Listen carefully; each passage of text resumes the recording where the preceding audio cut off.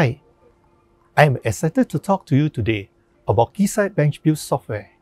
What I'm going to do today is to create a multi-tone signal that is used in communication and audio application for testing.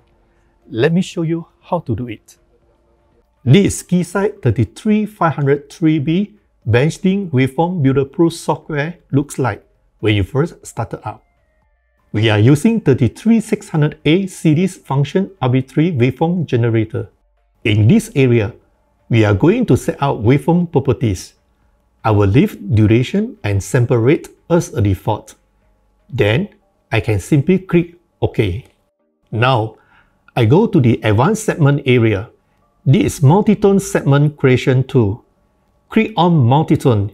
You can see there's already 3 tone signals has been created. I'm going to change to multi-tone signals. Let's create 5 tones.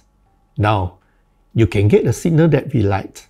We just click the OK button. Next, go to Communication menu. Then select Send Data to Instrument. It will go to Instrument shown in your function generator.